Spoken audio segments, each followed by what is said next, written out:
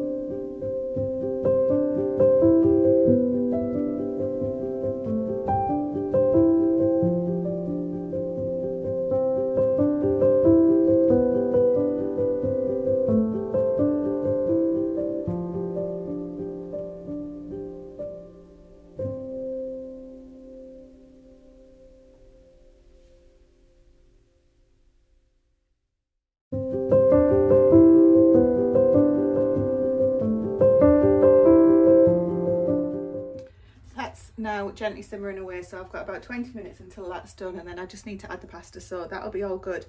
I've never sterilised jars using sterilising fluid before, but I don't, normally I use the oven, the electric oven, but I don't want to put that on today because it's so expensive to put it on just for the jars. I'm not going to be using it for anything else. If I was cooking something else in there, then I could just add the jars in at the right temperature. I normally put the jars in wet. Now everyone again has their own different methods of doing this, but if you're interested, I put the oven on to 140 and and I put the jars in. I wash them in soapy water, rinse them, put them straight onto a baking tray in the oven for 10 minutes. And I've always done it that way. And they've been absolutely fine, but obviously do your own research for how you want to sterilise. Now today I'm going to try this. It says for every 5 litres of water you put in a capful of fluid. I think this was £2.50 in Tesco. You can probably get it cheaper in the likes of Wilko's or Savers and things like that. And it just says close the lid, submerge the items in water, in just 15 minutes everything is ready to use, and it stays sterile for 24 hours. So items can stay in the solution until needed, so you don't have to whip them out after 15 minutes. Other accessories can be used and put in the solution as well, because it's obviously talking about baby bottles and things like that. But we're using it for jam jars. So renew the solution every 24 hours, so you can keep it and add to it over 24 hours, which I thought was really good. What I'm doing is using one of my fermentation buckets, my wine buckets. And coincidentally and luckily we have got a 5 litre bottle of water, because I'm doing this outside, so I'm just going to go and fill this up. Wait, sorry, a 5 litre water bottle that's empty. I wouldn't use bottled water just to do this. I'm going to fill it up out of the tap, add a capful of this. I'm going to go inside and give the jars a wash because they're all in there. I've just got some old honey jars, so we buy raw honey from a local provider, and they've got screw top lids. I'm just going to give them a rinse. They're clean, but I'm just going to have a quick rinse of everything. I have no idea how many jars this is going to make, because I've just got a ton of rhubarb there that you can see in the corner of the screen that didn't sell on the stall, and we're just going to see. I'll wait all out and I'll tell you how I'm doing it, but essentially I need to get on with the sterilisation first so that I can then start chopping this up and getting the sugar and seeing where we are. And actually I've just realised I was going to do it in that pan, so I need to go and get another pan from the house too. I'll let you know how we get on. I'll go and wash the jars, come back when all of this is done and they are in the bucket sterilising. I just had to move that soup to the back because that burner's a little bit too hot for it. It's off a gas bottle, if anyone's wondering. We are going to do a kind of an opening video, or a, what's it called, a reveal or whatever you want to call it, video of the outdoor kitchen that I'm working in now. We're going to record that tonight, so it'll be in one of the next videos coming up if you're interested. Right, I've filled up my 5 litre bottle, which is down here, and I'm going to put in 1 capful of this solution. That's interesting. They kind of give you an overflow. And what I'm going to do, I'm going to pour some water in here first, because this might take more than 5 litres to cover all of these jars. And then I'm going to pour this into here, because this bottle won't be used for it. Well, it doesn't matter if it's used for anything else. It's only going to sterilise it. Just to mix it up a bit. 2 bottles at least. So this time I'm going to add a little bit generous with the solution, just in case I go over. I'm going to add that to the bottle. I'm going to go and fill this up. Just sterilise my own hand. And then that should be enough. If not, we'll go again. I can imagine these will be in a lot longer than 15 minutes, so I'm not going to bother setting a timer because it'll take longer for me to chop that up, chop the rhubarb up and get it cooked off and everything. So it'll be a couple of hours realistically, because I'm going to have to feed everyone in between as well. I've got the jars in there sterilising, so as I say, they're going to be in for quite a while now. I'm going to start cleaning or chopping my rhubarb up, topping and tailing it, and getting it ready for the pot, which I need to go and grab one. I'm going to be water bathing this, as I said. Now basically water bathing is, we're going to submerge the jars in hot water, bring that water up slowly up to boiling point, and leave them in there for 10 minutes. There's lots of different ways of times for water bathing, depending on what the food is that you are water bathing. Today we will be water bathing for the rhubarb for 10 minutes. Some recipes say 15. I've always done it for 10. If you want to be super cautious, you can do it for 15.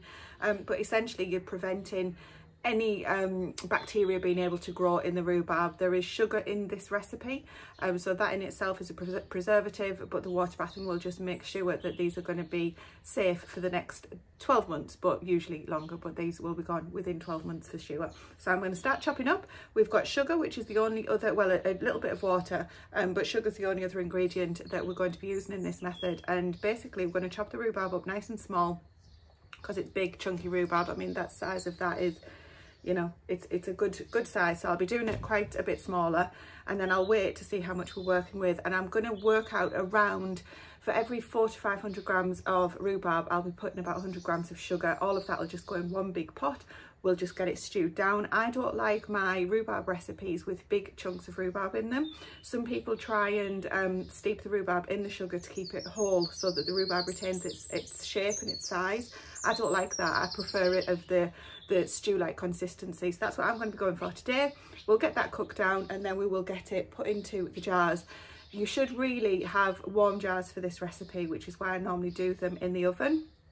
I'm going to see how we get on, because with them going in the water bath anyway, which is just a big pan, it's not a special piece of equipment like a pressure canner is. But because we're going to be water bathing them anyway, and the rhubarb will be going into the jars quite warm, I'm hoping to get away without any thermal shock and cracking of the jars.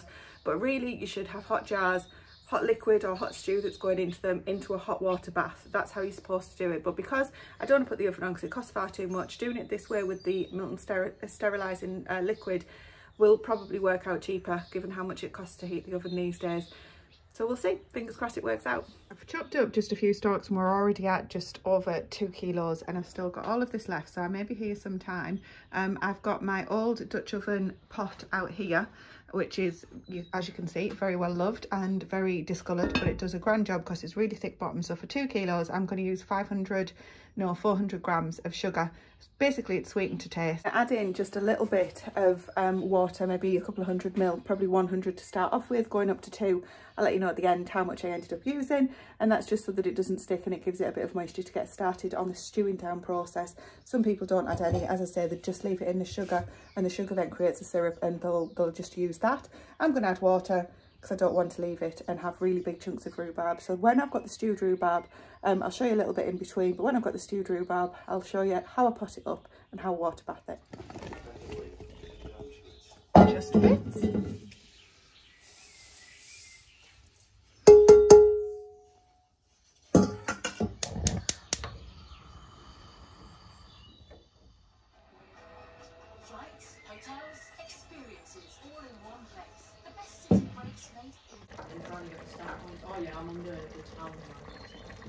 I've taken some of the jars out of the cold water, and these are still quite cold. So I have the water bath canner, which is just a big saucepan that's got a little bit of warm water in it. I'm just a little bit concerned that it might be too warm. But the rhubarb is stewed, you've just seen that, and that is also still hot, it's steaming. So I'm just going to give it a try with one jar. I'm going to fill it up and pop it in the canner, and if that works, then I'll just go ahead and do all of the rest.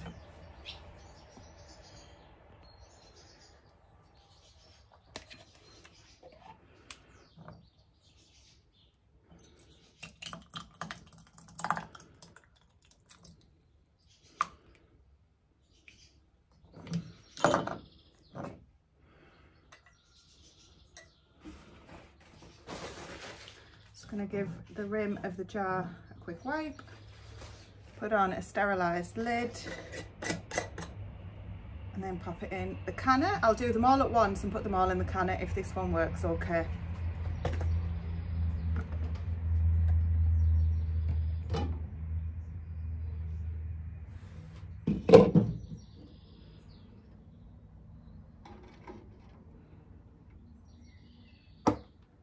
Seems to have worked. Okay, so all I'm going to do now is just refill the rest of these jars, making sure every every rim of the jar is cleaned before I put the lid on. Fill them up quite full.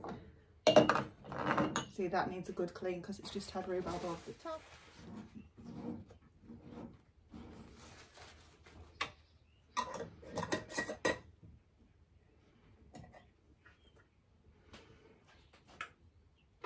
Actually just going to put them in one at a time because it's just as easy, just as quick rather. And then when I've done this once, I'll know how many jars I can get in this canner or this water bath.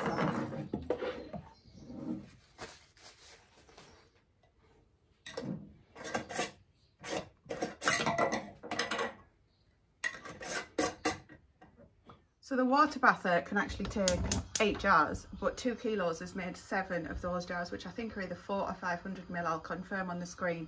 So all I'm doing now, we can see that the water is a good inch above the jars. I might add in a little bit more water, just so that it's got a bit more headspace. Bring that to the boil. When it comes to the boil, I'll set my timer for 10 minutes. Going to come up to the boil now slowly over 15 to 20 minutes. As I say, what I could do is put a divider on top of that and then another set of jars on the top if space allowed. If you've got a larger saucepan, you can do that. And also just note on the bottom there, I do have a little trivet which stops the jars touching the bottom of the pan and causing any breakages. So just taking every precaution possible. I'm going to leave that lid on so that we don't let any more heat out. And oh, see yourself. And then I'll show you what the end result looks like.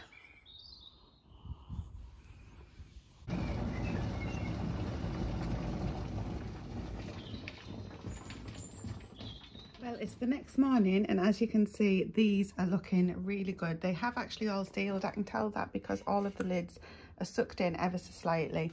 So I'm really pleased, and now I know how many jars the canner can hold, or the water bather can hold. And I'm going to keep doing this because, as you can see also, I've got quite a bit of rhubarb to get through. Some of it's a bit worse for wear. We'll just chop those bad bits off. Plenty more where that came from too. So I will be getting on with this later today. I won't show you all of that because you've seen it once.